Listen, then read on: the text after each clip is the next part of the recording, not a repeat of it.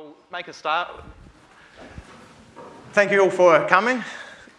Great to be here. I'm Barrie Duncan. I'm going to be talking to you about our embedded electronic software company based in Auckland. Some of the tools that we've developed over the years. We have a small team, eight of us in Auckland, doing a whole range of embedded product development for other companies around. So let's get into it. Okay, so these are some of the topics I'll be going over.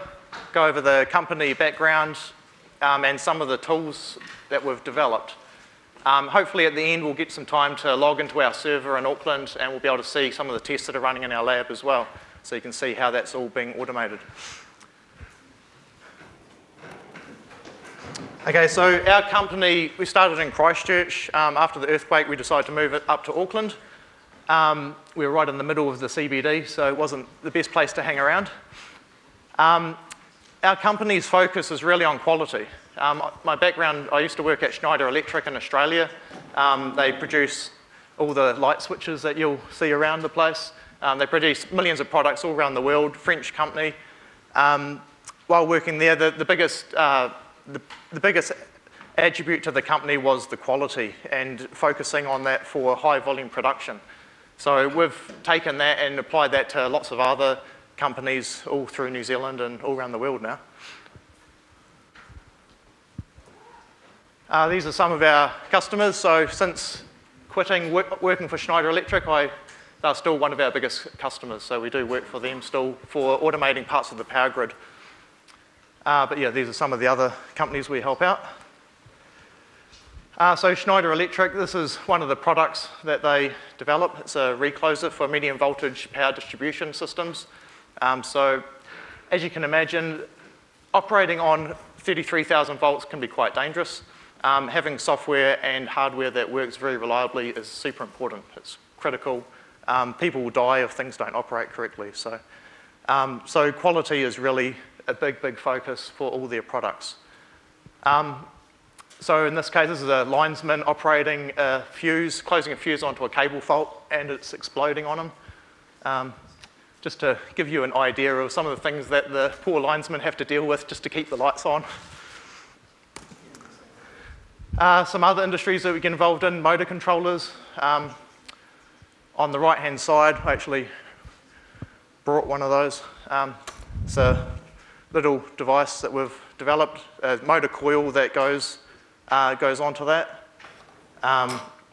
We'll talk more about that. We ended up doing whole simulations for that, and we decided to use Python for that, of course. And there's a washing machine controller on the left there.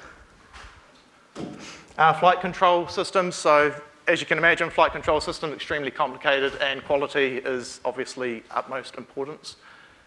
Lots and lots of control systems all working together, automation, autopilots, guidance systems, all sorts of electronics and embedded software to control the flights. Redundancy is key as well, making sure things work reliably. So we've only helped with some small parts of that. There's obviously massive teams all around the world doing the full flight control system. We went to Spain to help audit a company in Spain.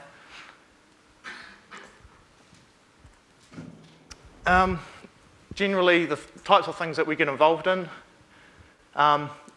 anything to do with the development process, really, any sort of research, something that any of the core teams like Schneider Electric, they'll be doing a lot of R&D already, and they'll have a problem that they just want someone else to help with. So we can just help them with small problems, or they could be quite big problems as well that we get involved with as well. But yeah, something where we can overlook some of the engineers. These are normally big teams of engineers all around the world, multinational teams.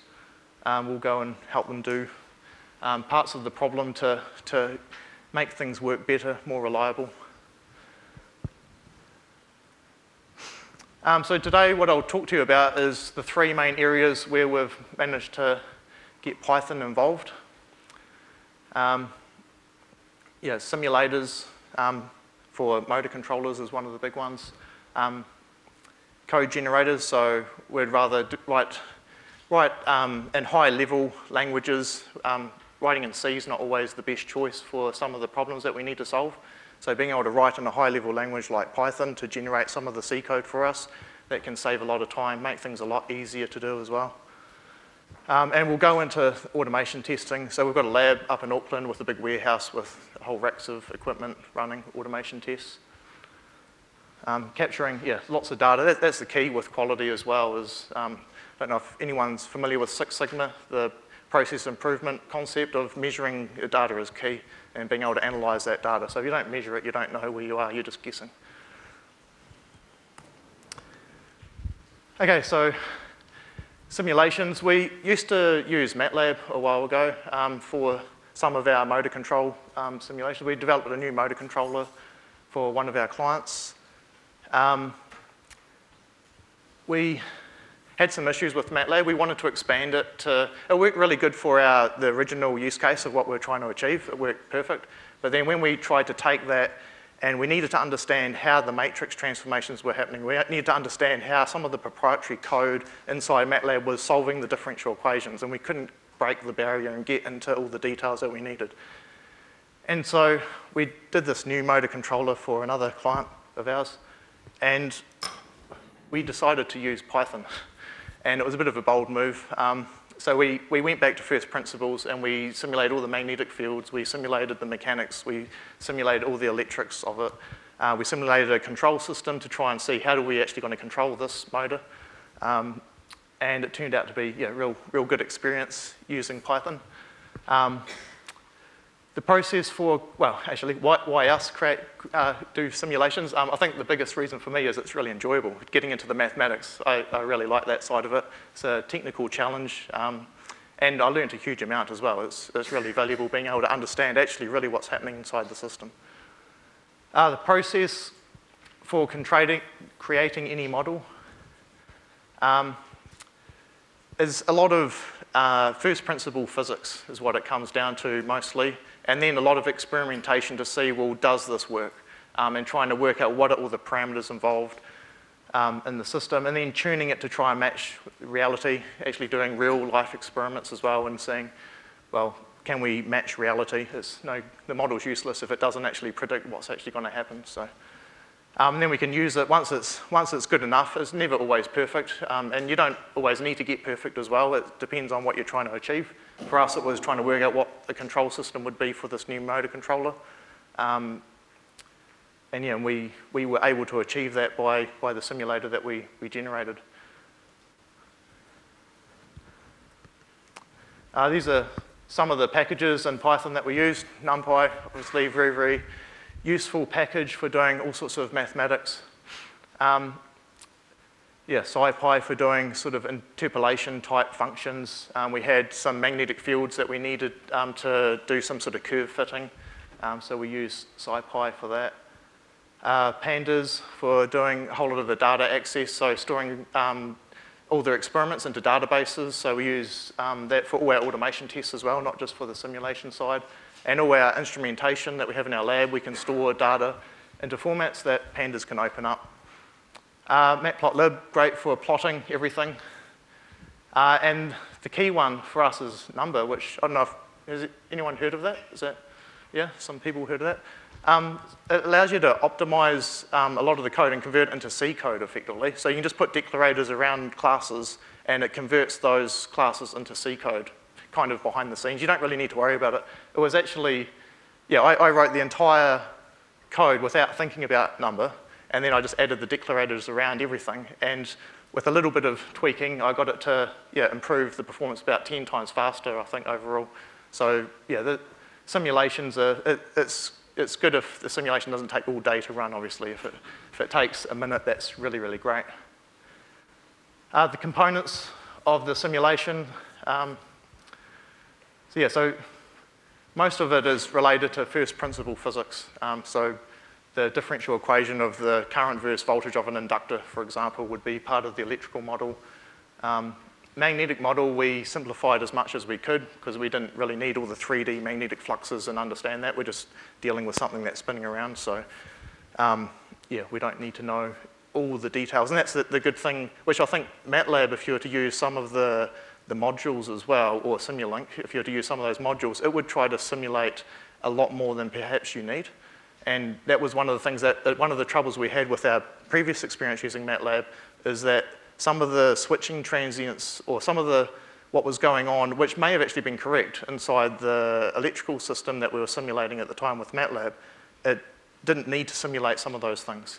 And it was struggling because it was trying to simulate a perfect simulation, and we didn't need that. So by writing it all yourself, you can tell it, well, we don't care about that. We'll just skip on and do the next thing. So that's one of the advantages of writing your own simulation tool.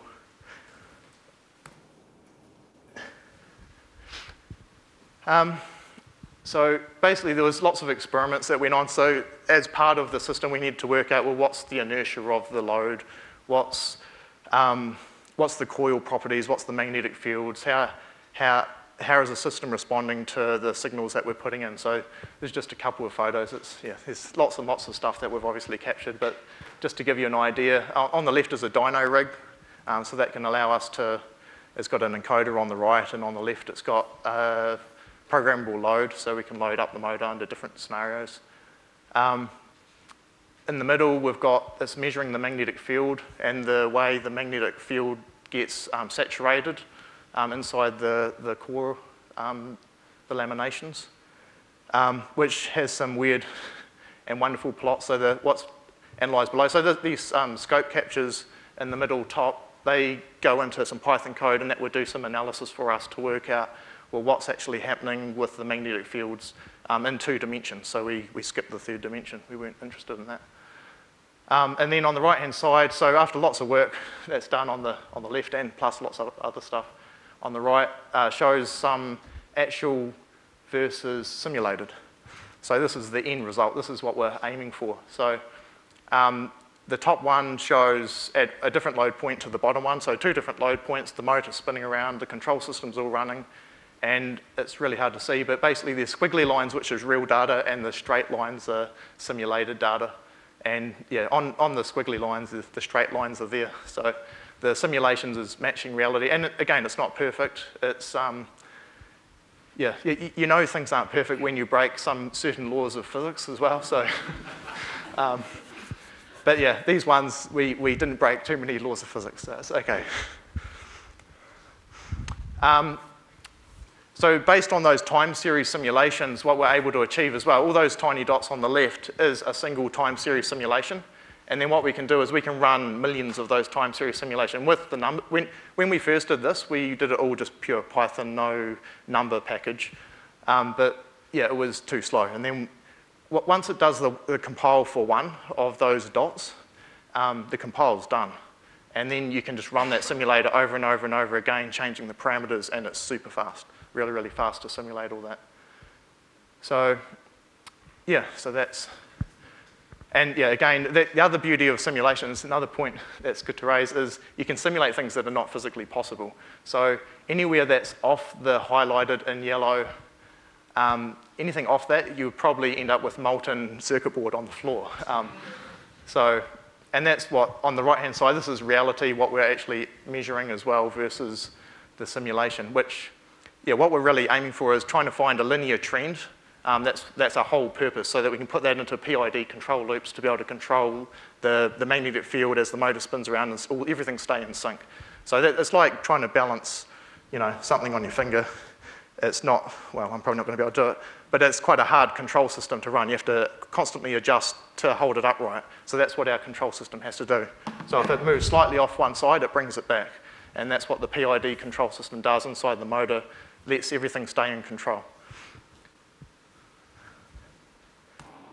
Okay, so that's simulators.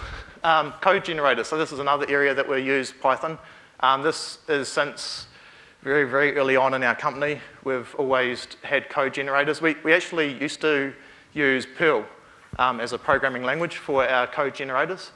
But a client once asked us, can you just use Python, please? And we used to use XML, and he said, can we please use JSON? So we swapped over to that and haven't looked back, to be honest. It's, that's what we use for everyone now. So it was a really, really good choice. So yeah, so what we use that for is products like a bar refrigeration controller, this type of thing. It will have a user interface on it. and that could be translated into multiple languages. And you would define all that data and the user interface, the passwords required, all of the control through the user interface, all in a JSON high-level format. You don't really want to define that all in C. That would be a horrible idea. And then you use Python to generate all the C code. So what that meant was we developed what we thought was a great user interface, and the client didn't quite agree. They wanted something a bit different. So they rewrote the JSON files and regenerated the code, and everything just worked. So this is great. You know, you can define in a language that's suitable. You don't want to define stuff in C. So that C code, that's used for not just the user interface, but also databases and event systems as well. And then the reason there's a motor on the side, this refrigeration controller talks to a motor, and inside a bar you have evaporator fan, condenser fan. There's databases that are stored inside the motors as well, so it's all the same generators that are used for those. And the key advantage really is the low memory usage. It generates static code in C, which is very, very efficient. It's every bit you've sort of calculated exactly what's going to go on when you write the Python code so that it really does, every bit counts. And this is on really high volume products, so there's over 1 million of these motors manufactured. So having cheap electronics that have small memory is key for the success of the product. And our big topic, probably more code, more effort goes into this than anything else, is our automation testing.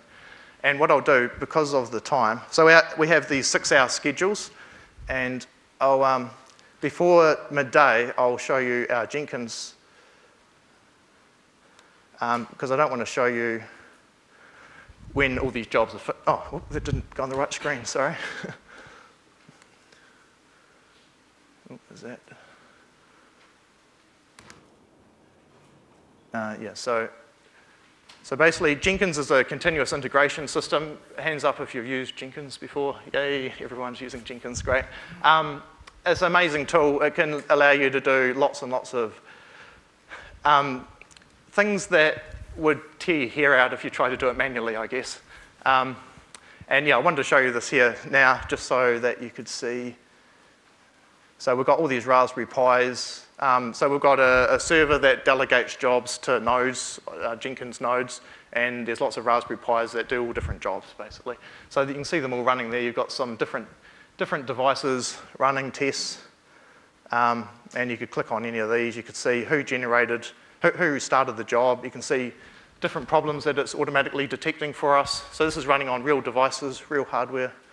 You can click on, it handles all the exclusivity requirements as well. So if there's multiple devices, you want to schedule firmware loads, you want to schedule configuration changes, you want to schedule different types of tests. It just manages all that for you, which is great. There's lots of plugins. Sorry, I know the talk's not about not meant to be about this, but underneath it all is Python. So this here is written in Java, I believe, and then underneath all of this here, it executes our Python code and it reports all the data back so that we can do pretty plots and things. Anyhow, I thought I'd just show you that just before. It was actually right on my last slide, but I realise now that it's because of the timing of all our scripts. I'll show it to you when there's bars actually doing something.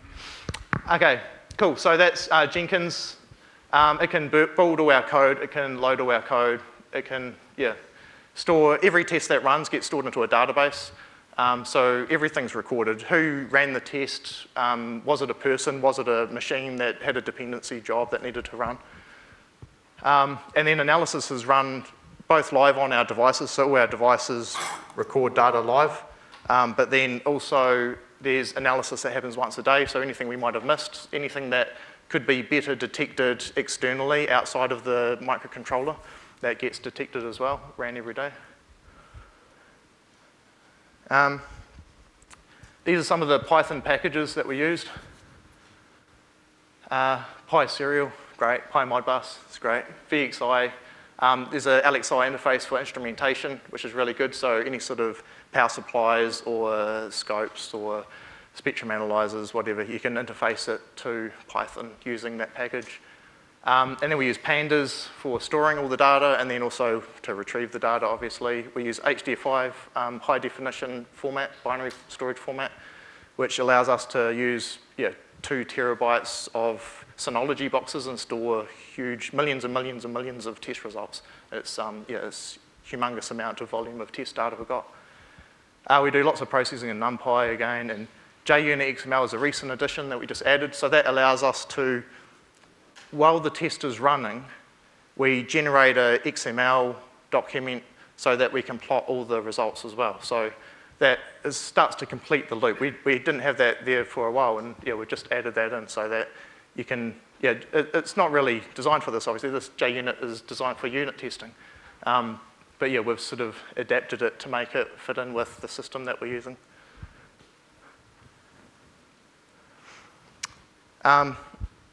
Since there were so many hands, I guess I don't need to go through any benefits. It's, it's most definitely well worth the effort. If anyone hasn't used Jenkins, I would recommend having a bit of a look. It's really, really useful. One of the things, that middle one, the live experiments, that was really good just the other day. A colleague of mine, he was doing an experiment and he had some unusual behavior and he sent me the link of the Jenkins job that was running. I opened the link and I could see exactly the experiment he was running. Like, trying to do that any other way, it would be difficult to be able to share results that easily. And I could see all the logs that Python was generating. And then being able to just know repeated mistakes as well. You learn from a mistake and you update the code in Git and it's going to run the next time. It's no-brainer. When to automate tasks. Sometimes it doesn't make sense to automate. Like if you have a saving of only a tiny amount and it's going to take a lot longer to develop, well, obviously don't do that, but there's a lot of good candidates for jobs. For example, we might do 5 builds of firmware a day, and that takes between 5 minutes and 30 minutes, say, to do that. It runs all the unit tests, it does all sorts of checks and balances, it tags automatically in Git, it, does all sorts of things automatically. And so the saving of that over 5 years is 4 weeks of solid working. And maybe it takes half an hour to write that script. So why wouldn't you automate it? That's the idea. But you've got to be careful. You don't want to spend, because it can be a rabbit hole, you just go down and automate everything. You need to do a sanity check against something like this to make sure you're actually going to get a payback. Here's some photos. So these are all this circuit board inside motors, controlling the motor now using all the information we learnt from the simulations. They all have Bluetooth connected to them. Bluetooth talks to Raspberry Pis. We have redundant Raspberry Pis, which probably wasn't clear when I showed you before, but there was multiple Raspberry Pis per project, and then if one of them goes down, it can always talk via another Raspberry Pi. So redundancy and testing is good. And these are all scheduled automatically, so while I'm away or whatever, it will start up doing things. And then we've got some jobs that are in our office, not just in our the warehouse as well. And some of those Raspberry Pis, we just schedule them so they run at night only, because we don't want fans making heaps of noise in the office during the day when we're working. Or during the weekend, like now, they'll be running as well, constantly. So that's all easy to configure in Jenkins. So our method of mounting, Raspberry Pi just glued to the wall. Pretty sophisticated stuff. In the middle there's an oven modified with a controller on it and a freezer with its thermostat modified as well, and go down to -35, put some electronics in there. There's a rack of products for an American client of ours. It's for hotel air conditioning systems. So there's 8 fans, all different types of fan loads. There's a book taped to one of the fans just to block off the airflow to test a different situation.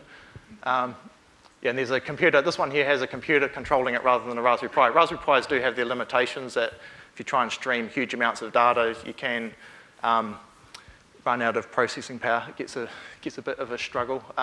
So this one's running a server to communicate to 8 devices. And yeah, we've got programmable power supplies and things as well, so we can try US supply, and that's all controlled through Python as well. Okay, summary. So yeah, I guess using Python has helped us a lot over the years, is really the summary of all of that. Yeah, there's other ways of doing things, most definitely. Like for automation testing, you could use other products like National Instruments LabVIEW. But LabVIEW has its problems as well, and using Python, you can do version control a lot easier. And there's such a big array of support that you can get now as well. There's just so many packages that can do so much. And trying to, I think some of the proprietary methods now are trying to catch up. Like I think it's most definitely the other way around, where using Python would most definitely be the preferred choice. And yeah, if you structure the code nicely, it can be very usable for other people, other engineers as well. So yeah, so one of our lessons probably is upfront spending a bit of effort on it and making sure you structure things correctly, so it's easier to expand on. Cool, okay, I think that's me. Is there any questions or anything you guys want to see? I could run some Python code or do something. Floor's open, yes? Are you actually pushing MicroPython, some of the micro? No, we don't use MicroPython. So are you... Sorry, can you repeat the question? I see, sorry. Do any of our micros use MicroPython? No, they don't. Our micros are very cheap. These micros wouldn't be capable of running MicroPython, unfortunately.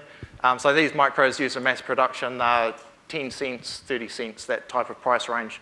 So yeah, so that's why using Python as a code generator, say, is a really good idea. But trying to run Python actually natively on one of these micros, yeah, it would struggle to fit in the few K we have spare. So. Any other questions? Yep. As a test executive for your production test, you use Python as a test executive or Jenkins as the test executive? So Jenkins is controlling when all the tests run. Yeah. We sometimes will run tests manually on our own computer as well. So quite often we'll be developing a test or trying something very unusual, and we don't really want to share those results because then my analysis will be like, oh, there's all these problems here, but really it was me just playing around with something stupid. So yeah, so different use cases depending on what you want to do. But yeah, I think we were doing Python tests just manually originally, but it just got so out of hand. When we had, like we used to have 20 of these motors and we captured 30 million tests. And trying to do that manually, control the tests manually, was just ridiculous. So using Jenkins to sort out all the, what the devices, what the resources were in the room, how the resources interlinked to each other, what power supply was controlling which device, all of that, automating it was just a no-brainer. Yeah. Any other questions? Yep.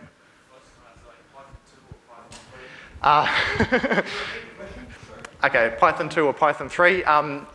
A little bit embarrassing. We use Python 3 for anything new. I just picked this up. RIP Python 2, 2000 to 2020, so I've got a year. Yeah, there's some of our code generators which are still Python 2. I haven't had a need to update them, which I most definitely need to do that. And our automation tests, or all our simulations are all Python 3, and that wasn't by choice either. That was there was a package I needed to use. I really wanted to use this package, and it worked in Python 3 great. And I tried to get it to work in Python 2, and I just couldn't pull it off. So yeah, so I ended up using Python 3 for anything new. And any new code that we develop, I make sure that it was compatible for Python 2. But there's a few, some of our engineers have been creative in some of their code, and yeah, trying to port all that over to Python 3 is going to be a challenge, so we'll work on that soon. Great question. Yep. Yeah. Sorry. Can you elaborate on how you have the Raspberry Pi redundancy set up? Yeah. So what? Yes. Man, forgetting this. Yeah. Thanks for the job. Okay. So how do we do redundancy with Raspberry Pis? So what we do is on the Raspberry Pis, they're paired to lots of Bluetooth devices. So we effectively, all the different Raspberry Pis will be paired to the same devices. And then what we can do is, if it's not completely automated, so if a Raspberry Pi does go down, it's a real simple switch in Git. We push that configuration up, and it will use the new Raspberry Pi for running those jobs. So yeah, so we haven't automated it 100%, but yeah, we haven't really had a massive use case for, well, we do get Raspberry Pis failing occasionally, but yeah, not that common. So yeah, behind you had a question as well.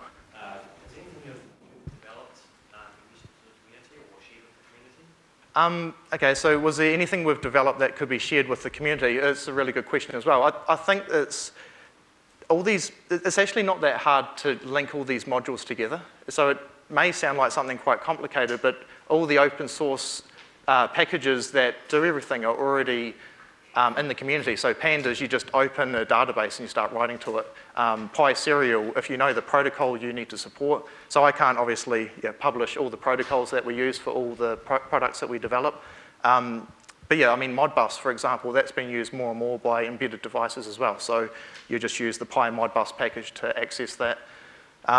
There's a lot of packages already out there, I guess is the point, that already do 90% of the work. It's just a case of plugging them all together for your use case that you have. But yeah, I think, well, that's why I'm presenting as well, I guess, is trying to share this knowledge, is that show that it is actually possible to do this and some of the things that we learn. And like JUnit, like that's an unusual use case of JUnit. And when I was searching and trying to figure out, well, how do I get this data back in Jenkins so I can see a graphical representation of everything, I couldn't really find anything that was easy to do. But yeah, using JUnit, you can create an XML file as the test runs or after the test runs, and it can plot all the data and all the different failure modes that it detects. So yeah. Any other questions? Oh, yeah, sorry. So moving to Jenkins, you stop spending your time on running the test, and now you spend your time on administrating your nodes and hardware.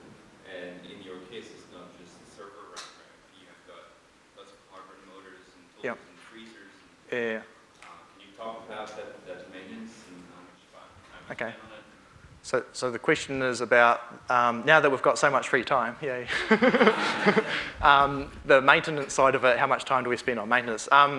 It's always ongoing because we're always developing new firmware. So one of the biggest things that we're doing is we're constantly releasing software for our customers' products. And all those new firmwares, a lot of it will be just revalidated by the same scripts. So we won't need to maintain a lot of that. There's not a huge amount of failures of the actual test system itself. Occasionally, like we've got some tests that I mean, the tests are designed to break stuff. That's the purpose of testing, right? Why test if you're not going to break something? So some of the tests will wear out products quite easily as well. So if we're not careful with how much testing we do, or a particular type of testing, we will burn the flash memory, for example, because we've just done way too many sector swaps. So some of these, I'll share that's kind of public information. So some of those chips, they are rated for 10,000 flash cycles, say. We test over 1 million. So, and we normally get failures only after 1 million cycles. So that's sort of, where things are at. Does that answer your question? Any other questions? Anyone want to see anything else on the, I'm not sure if I had to reboot my computer before or not. This is an example. So all our test results get stored in databases. Normally it goes into Synology drives, which store everything. And then, I've got it on the right screen. So we've set up scripts so that we can just go like this. This will run some Python code. On the wrong window again. Okay, I'll drag it up in a sec. Sorry, guys. It's just, so this data contains 6 hours of test results. So that you get data like this, or there's a real boring one here. This is showing nothing went wrong, guys. It's all okay here. No faults. So it started with 3 faults at the start of 0 seconds. 20,000 seconds later, there's still 3 faults. So that's okay. The data is a wee bit hard to read. This is a test which is testing the stability of the control loop. So I can zoom into some of this data. This is showing the speed Let's zoom in on that. This is doing different step changes in some of the control systems. Yeah, there's 2 PID control loops running on this. Well, there's lots of PID control loops, but 2 of them are to do with the motor control. So there's an on time and a dead time, and those vary to go to new different load points for the motor. So here we're changing the load point of the motor and checking that the response of the control system's correctly. Which is, by the way, is like, you know, balancing this and then moving over here, balancing it, moving over here. It's controlling all of that and no failures. So that's all based on the simulations that we wrote. And then things like this. This is changing the power level. I know this is only one type of test, so you can see the step responses there. So it's requesting different levels and ramping up and down and doing different things. Yeah. And then, yeah, for all these tests, this is just one type of test. There's a startup test, which is constantly, and there's different types of fans. So in part of the Python code, it will say what the device is. So it's got timestamp, obviously, what the script is, what the unit is that it ran the job on, and the fan type. So 154 is 154 millimeter fan blade and 34 degree pitch on the fan blade. So it's testing all different types of combinations. And again, if I plot that data, that should be a short one. It's only a small file. So yeah, 12 megabytes for 6 hours of test results as well. Oh, it's on the wrong screen. I'll do another one. That one's not that interesting. Encoder means it's got an encoder on it as well. Let's do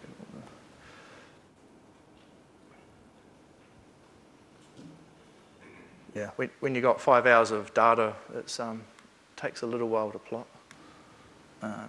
So again, this is...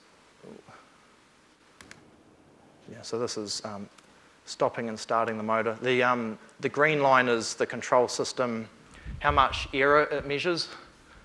And nice flat lines, so the on-time, dead time, the nice flat lines, which means it's all nice and stable when it's running. So there's a whole lot of error when the control system first starts up. It has to try and find where the magnetic field is as it's spinning around. Once it's found it, it sort of locks onto that. It's kind of like a phase lock loop.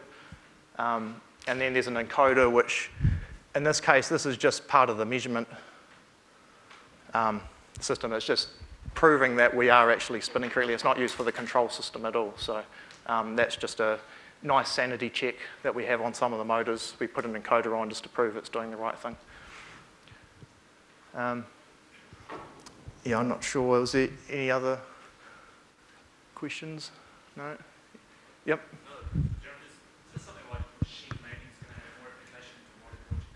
Well, I got this question the other day, and I think potentially yes.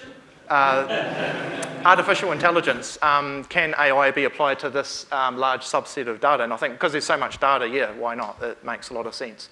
And I mean, the control system we came up from the simulations is probably not the optimal control system for it. It had a nice linear range, and it's stable. It balances everything really nicely.